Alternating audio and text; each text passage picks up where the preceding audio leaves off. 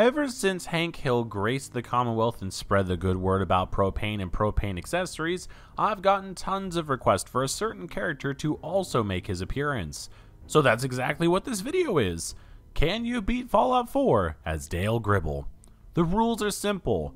To only wear things that Dale would wear, which consist of his normal attire, his work uniform, and a special outfit for later. And for weapons, he can only use the Reba 2 rifle and the Deliverer pistol. However, craftables are also allowed because this run wouldn't be complete without pocket sand. With that out of the way, let's get into the run. Dale! Oh man. Dale, you went too far this time! Come back here! Come here, I'm gonna kick your ass! No! No! I'm gonna kick it harder if you don't come over here! You shouldn't have fired me! You know what I'm like! After creating the world's finest pest exterminator, it was time to set the stats. Dale isn't going to win any strongman contests, so we're going to drop strength to 1, but being able to spot government conspiracies from miles away will give him an 8 in perception. Endurance and charisma drop to 1 as Homie doesn't look like he's had a decent feed in a while, and unless you talk to people who are also conspiracy theorists, your social skills are going to be lacking. Intelligence at 3 for knowing how to not die while spraying toxic fumes while exterminating, and a 4 in agility to be able to run away from danger or a pissed off Hank Hill. But the most important stat of all is luck at 10. This man should be dead 10 times over and still is somehow kicking. If that's not lucky, I don't know what is. Before heading out to gather his weapons for the run, Dale crafted up some traps and tools to help him survive the long hike ahead of him. On his travels, Dale passed by some raiders who were training their dogs, but Dale wanted to help them out by cheering them on with the contents from his pockets. After traveling across what seemed like the entire Commonwealth, I told you this would be a long journey, Dale arrived at the Rook family house. Except instead of a nice howdy-do, he was greeted by Mirelurks trying to shank him for their millionth dollar. So instead, Dale had to improvise by throwing down some spicy Legos, a fresh dose of pocket sand, and an impromptu crab boil. With the Mirelurks dealt with, Dale was allowed inside by Barney, who was facing an even bigger dilemma. Apparently, he couldn't actually shoot the rifle he was holding because ain't nobody got time for that, so Dale was sent to set up some automated turrets to fend off any other blood-hungry crustaceans that would arrive. And that agility was coming in handy, as when you need to dodge some pissed-off pitchy boys, breaking some ankles is a necessity. After setting up the turrets and returning to Barney, Dale was given the Reba 2 hunting rifle, with a special effect of dealing more damage to Mirelurks and bugs. This seemed like a no-brainer to grab, only problem is, it came with no ammo. For someone so lucky, this definitely didn't seem very cash money.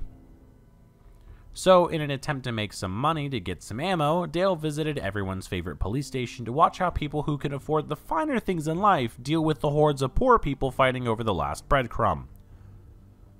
But because he took the Scrounger perk, this meant he could just loot the fresh bodies to grab some much needed ammo.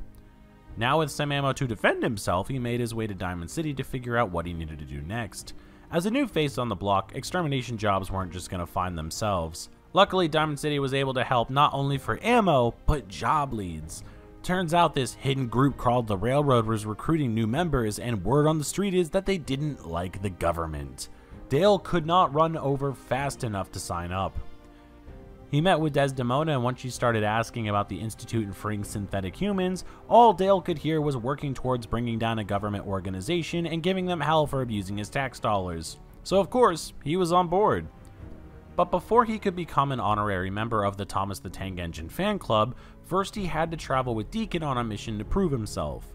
Turns out, one of the major railroad base of operations had been attacked, so Dale and Deacon had to suss it out. Between some very questionable misses and Dale using his expert knowledge of aim here and pull the trigger from his gun club, Deacon and Dale found no survivors, but did find a pretty sweet secret agent pistol that he got to keep. With the Deliverer and Reba 2, Dale was officially set for firearms. At least for now, but that's something we'll cover later. Returning to Desdemona, Dale was officially recruited into the Railroad, and now came the reason I forgot Rick Sanchez could have killed the Railroad. In my many videos playing as characters who don't wear armor, I've had countless comments tell me to get the ballistic weave, and to their credit, it's super useful. But to get it, you have to do some house cleaning for the Railroad first. Dale was tasked with meeting Old Man Stockton at Bunker Hill to help him get a scent to freedom. The meeting was short and sweet, and the next thing Dale knew, he was escorting not nice individuals into a permanent retirement inside a holy place. Because trust me, this sentence was much better than the one I previously had. Dale waited until midnight, and then the railroad runner arrived to help cart the synth to safety. Continuing with house cleaning, Dale was assigned to check in on another location that had gone dark. This is a common theme with the railroad. It honestly seems like the only people who don't get smacked into a million pieces are the ones you meet under the Old North Church. Other than that, they might as well be a red shirt in Star Trek. Arriving at the safe house, this time Dale took a slower approach and methodically took out the raiders inside. There was a super scary Deathclaw hidden away on the deeper levels, but one single lunchbox sent it packing. Next came a mission to find a hidden cache full of gear for the railroad, and besides the 3 gunners he had to fight to get to it, it wasn't anything special. With all of these basic quests out of the way, this is what was supposed to unlock the ballistic weave. Tinker Tom would say a line of dialogue and away you go. Except I'm about to piss a lot of you guys off. If you talk to Tom before starting these missions, normally you'd have your goal, but I didn't talk to him. I didn't know I needed to talk to him. So Dale was just gonna have to do more quests. Go ahead and take a guess how many quests you think that is, because I don't think you'll actually get it. So continuing quest for Locomotion Central, Dale went to track down Agent Blackbird, who had supposedly gone missing with his signal only just popping back up. That line to get milk ain't no joke. But our fallen homie continued to sleep on the ground. He wasn't gonna make it to the Christmas party. Moving on, Dale was sent to clear out another location, except besides the horde of pissed off Krabby Krabs, synths also roamed these halls. The Marlocks required some purging by fire, mainly because Dale's aim was not the best when a giant mass of murder was charging at him, but the synths caught the best of Reba too. This rifle was putting in work, dealing enough damage to usually 2-shot the synths. Plus with the range it brought to the table, this was a perfect weapon for dealing with targets trying to hide. Proving his worth to Desdemona, he was paired with Glory to clear out a network of old metro tunnels used for transporting runaway synths across the Commonwealth. But between a heavy gunner with a minigun and a man thriving off living a real-life undercover secret agent movie, these raiders and synths never stood a chance. But after returning to HQ, Tinker Tom finally wanted to work with Dale. But was it for the ballistic weave? No, of course it wasn't. It was for a completely different string of side quests involving putting up cameras to spy on the Institute so we could catch them tampering with our food. But at the sound of spying on the government, Dale couldn't say yes fast enough. Cue constant side quests setting up cameras across the Commonwealth for Tinker Tom. I mean, Dale was all over the place. He was in Corvega, Backstreet Apparel, and even the College Square Station. All just set up cameras and hope that the Institute would be dumb enough to do something. But as repetitive as these quests were, it did cause Tinker Tom to start selling the good kush. And man, this guy was packing heat. He was selling all of the max upgrades for the Deliverer, meaning Dale didn't even need the gun nut perk at this point, because between the Reba 2 and because of the fact that he had so many caps from doing odd jobs, he could just afford to buy all the big upgrades outright. Think of this as a mission to go spread the good word of freedom by giving everyone a healthy serving of lead, and then being rewarded with parts to make your bullet handouts more effective. Sign me up. Dale was sent to the chem lab that Walter White had to break up on top of a broken highway in the sky, and even had to deal with people who play Mystic Mind decks in Yu-Gi-Oh! Just play something else, man. If this seems like I'm summing these up quickly, it's because there's 11 of these quests and they all involve running to the area, unaliving everything that moves, and then setting up a camera for Tom. But at the end of this quest chain, I still didn't have the option for ballistic weave. I don't know what I did, but something told me Dale wouldn't be getting that spiffy new shirt. So now, having done so many quests for the railroad that no one would give me any more or so much as talk to him, Dale set out to find another way to ruin the government, and one such tip he got was tracking down a detective named Nick Valentine. But Nick was being held captive by a rowdy bunch called the Triggermen. Normally you would just walk up to their front door and ask if Nick could come out and play, but sadly these guys wanted to play the hard way. So Dale had to show them what happens to people who get in the way of a rescue mission. Between auditioning for FaZe Clan and sharing his ever-growing piles of sand, these guys didn't stand much of a chance. However, I will say using the pocket sand in conjunction with the demolitions expert at rank 2 is kinda dumb. the range on the sand is super short, so it just clogs your vision. After rescuing Nick and seeing that Synths participate in Halloween, the unlikely duo fought their way through the remaining Triggermen, which is no surprise considering Dale is about the same level as when I normally finish one of these runs, and met with Skinny Malone. Diplomacy was out of the question, so the usual pocket sand and bullets were served to the wannabe gangsters. With Nick free and back in Diamond City, Dale informed him that he was looking for a way to bring down the Institute. Get your quote-unquote pollution controls. I heard on talk radio you don't even need them. They're just an egghead government plot. How is cutting down on pollution a government plot, Dale? Open up your eyes, man. They're trying to control global warming. Get it? Global.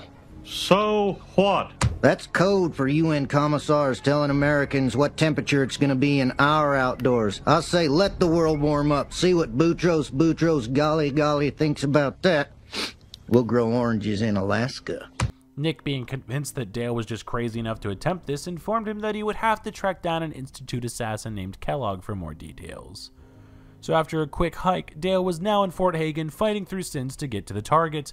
But in doing missions for the railroad, he was well versed at how many bullets it took to disassemble an Institute minion.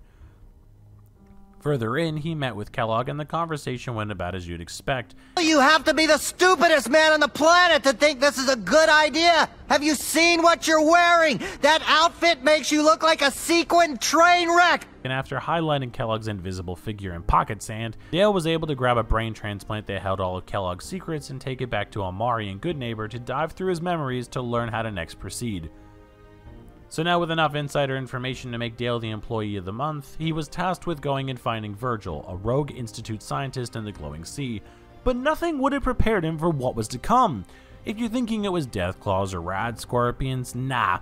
Try an intergalactic envoy of assassins sent to take down the man who, if given the chance, would capture a Zetan and parade it around like one giant case of I told you so. Normally, the Glowing Sea isn't the nicest neighborhood to begin with, but damn, these guys were actually trying to kill Dale. But using his newfound Commonwealth assassin memories, he was able to take out the Zetans and make it to Virgil.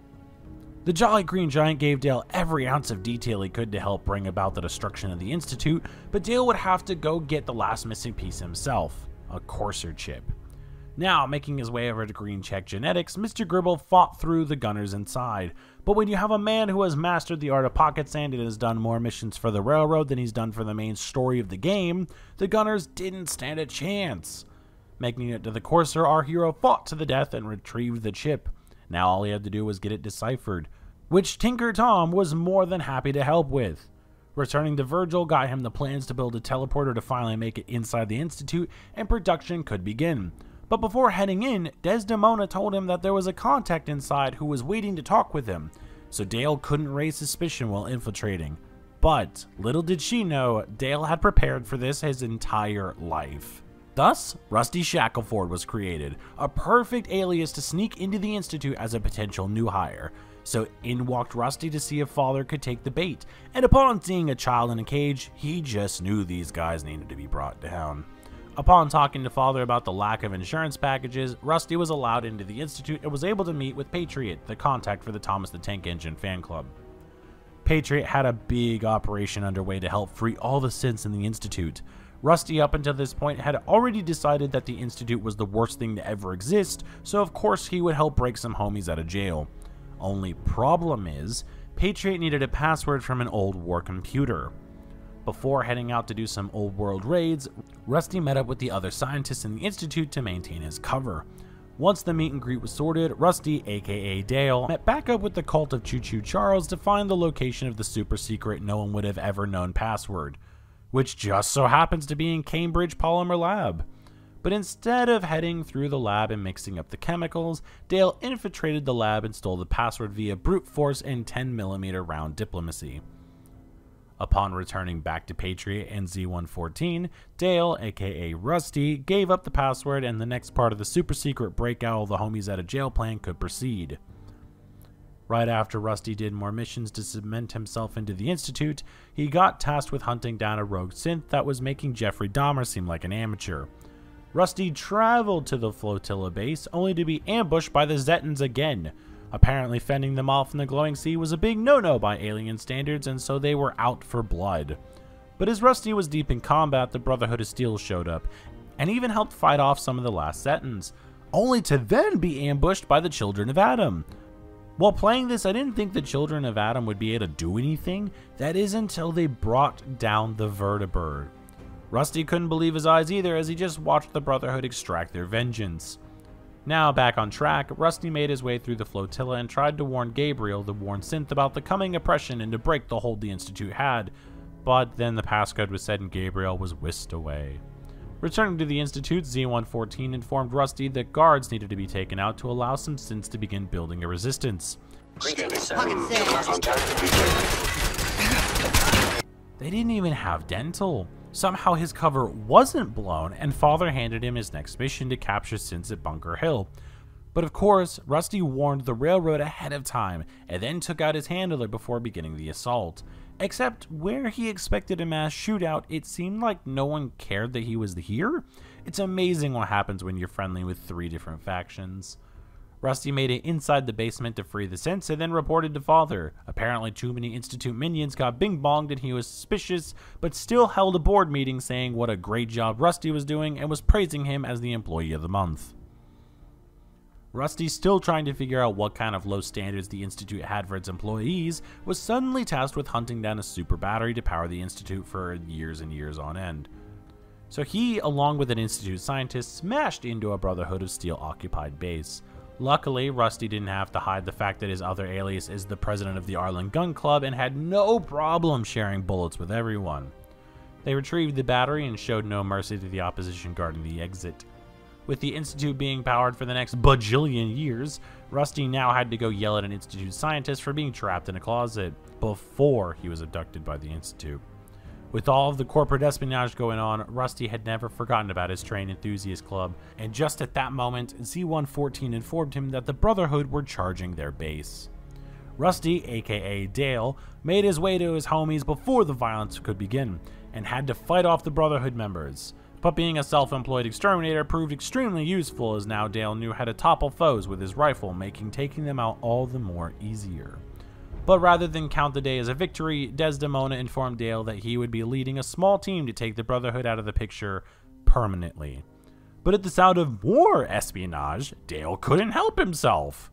Together with Tinker, Tom, and Deacon, the trio stormed the Cambridge police station. Taking care of the guards here was child's play, but instead of children, they were a militia full of people who idolized Buzz Lightyear. With the Brotherhood dispatched, Tinker Tom managed to fly a Vertibird to the magic sky blimp of doom, and this is where Dale would come in. He would have to sneak on board in a disguise and plant explosives to take out the base, which is a lot easier said than done.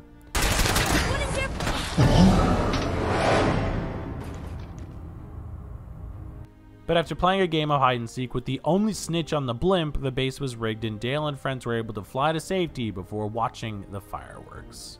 With the Brotherhood destroyed, now it was time to end the Institute. Rusty made one more appearance inside before taking out the guards and shedding his sheep's clothing, like the slimy lizard he is. This allowed the railroad to be teleported inside and the final assault could begin. And what better way to end the final fight than with Dale's old job shining bright? Our heroes fought their way through to the reactor and rigged it to explode before teleporting out and taking in the site as the biggest conspiracy theory went up in flames. All thanks to a Mr. Gribble. This run definitely falls more under the category of a themed run, because between the Reba 2 and the Deliverer, the damage wasn't ever an issue, and the pocket sand caused so many distractions that it completely diffused some fights. 10 out of 10, would recommend. If you liked what you saw, please consider subscribing as it helps the channel out a ton. However, if you'd like to support in other ways, I launched a Patreon to turn this hobby into a full-time job. The Patreon includes some behind-the-scenes content while I make the videos and get your name in the credits. However, if you don't feel like joining, there's also a donation tab in the description. But just watching and liking the video is more than enough support. Please don't feel like you have to join either one of those other ones. If you have a suggestion for a challenge run you'd like to see, let me know in the comments below. I play all sorts of games, so no challenge is off the table. And as far as Dust at 1 HP goes, I have about 3 weeks off from work coming up, so I'm going to attempt streaming whenever I get the chance. So make sure to keep an eye on the community tab for the link.